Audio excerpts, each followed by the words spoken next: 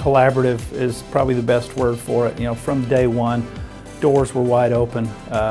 We have relationships with city staff, from the city manager, of course the mayor was involved, but down through staff, it was always the ability to pick up the phone if we needed to. It's an extremely dynamic process. We had to set a pretty good pace here, and the city, was always helpful in helping us problem solve. So it was just a great experience. Time is money. Problems are always going to come up. You call it a challenge versus a problem.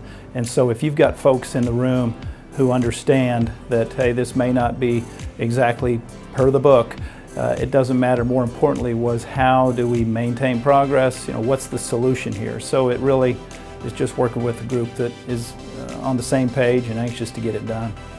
The city of McKinney was open to understanding and maybe changing a few things to help us keep our pace and also learn from us. And it was a two-way street.